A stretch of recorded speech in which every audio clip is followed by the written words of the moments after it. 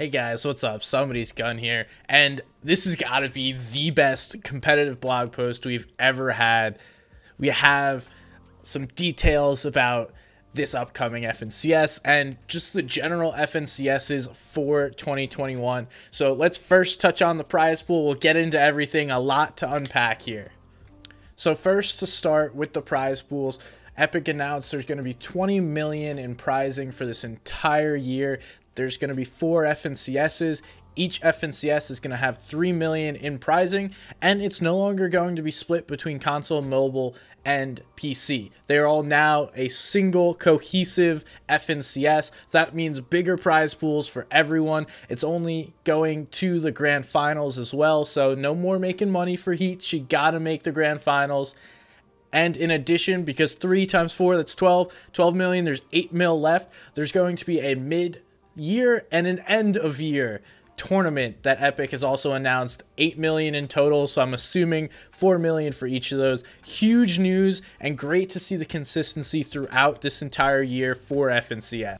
We're also going to have some slight changes in the way of the format for each FNCS. So there's going to be 3 qualifiers, which can help you advance to the semifinals. Similar to the heat stages, it's not going to be an open semifinal each week. There's going to be multiple rounds, but they're going to be calling them different things. So the semifinals essentially making heats, and then we'll have the grand finals, and both semis and grand finals will be on separate weekends. So plenty of time. There's 3 qualifiers for FNCS, and once you qualify, you cannot play the other qualifiers. So say you qualify in qualifier 1, you can no longer play in qualifier 2 and 3, so it kind of stinks. You won't be able to get practice, but it also allows other players the opportunity to qualify, which we've seen them gatekept from qualifying because we consistently see teams up on the top.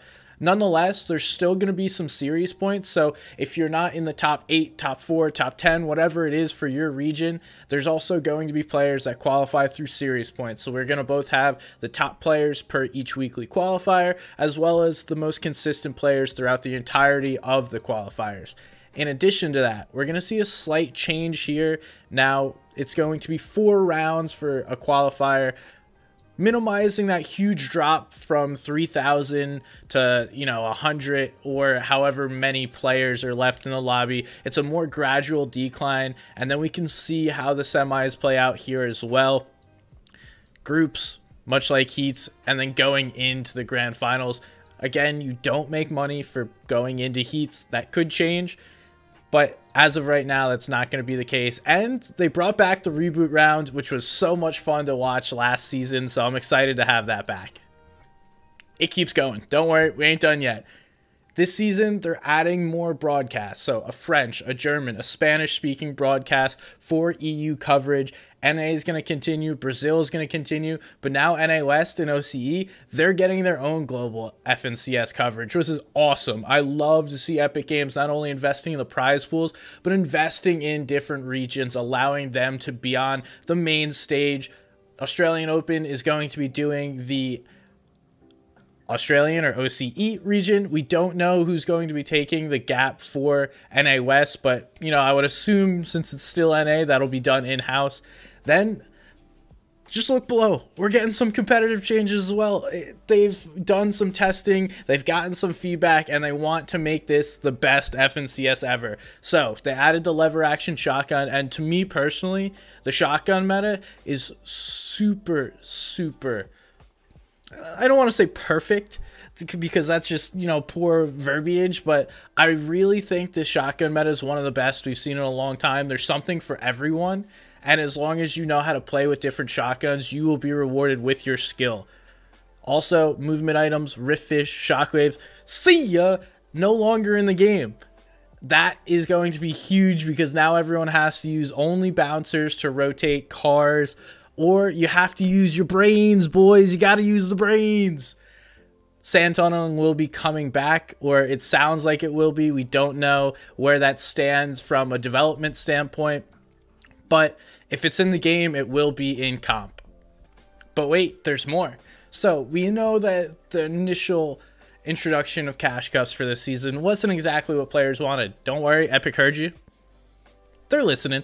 And now they're going to be adding a weekly trio cash cup, so it's not going to be alternated with an LTM. They're taking those straight out of Mondays. Every Monday is going to be a trio cash cup. They're going to be doing LTMs for non-prize pool, so I don't know, maybe skins, stickers, different things within the game, but there's not going to be prize pools for those.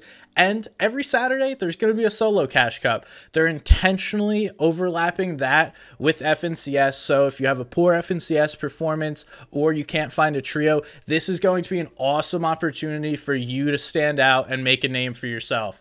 Additionally, with the lack of console-specific FNCS, Epic, they got you covered. They're going to be bringing you guys on console your own tournaments as well. So this season, this year of Fortnite competitive appears to be popping off. I read this entire thing and I was like, oh, that is awesome. Oh, that is awesome. Oh, that's awesome. And I'm just getting super excited reading this. So I hope you guys are as excited as I am. And if you enjoyed the video, make sure to like and subscribe. I will link the entire blog post down below, but we got so much cool stuff to be coming our way. Thank you guys for watching. My name is Somebody's Gun, and I'll see you guys next time.